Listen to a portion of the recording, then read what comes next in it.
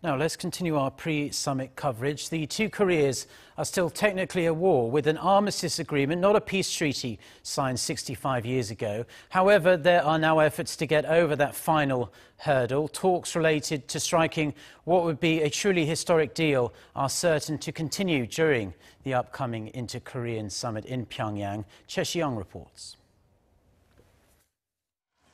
Will the third Inter-Korean summit provide the momentum to formally end the 7-decade-long Korean War?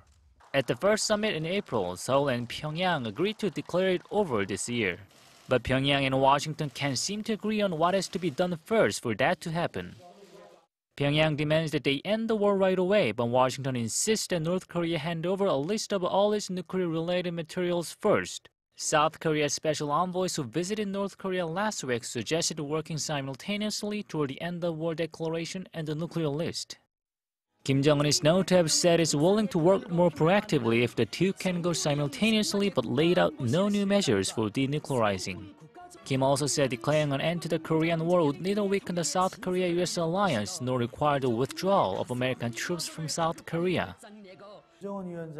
At the moment, what Kim Jong-un has described as a trust-building gesture to assure the U.S. that the declaration won't have a negative impact on the South Korea-US alliance.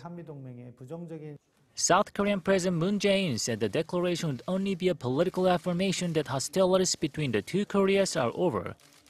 The peace declaration could bring about North Korea's denuclearization, a new phase in inter-Korean relations, and a more peaceful Korean peninsula.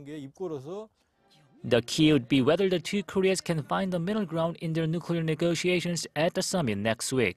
That result will be shared by Presidents Moon and Trump at their summit to be held on the sidelines of the UN General Assembly, which could kickstart the three countries' move towards ending the Korean War later this year.